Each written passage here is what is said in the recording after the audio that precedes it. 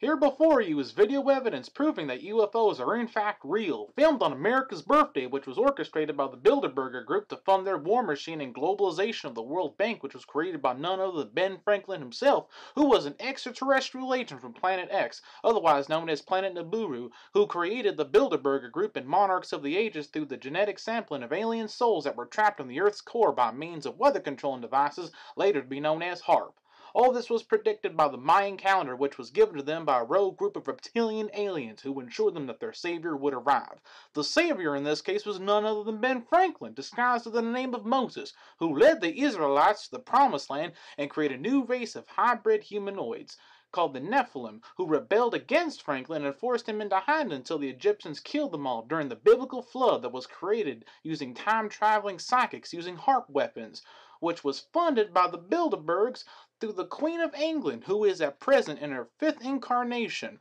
also known as the reptilian overlord named Zazaros of the Blood Moon.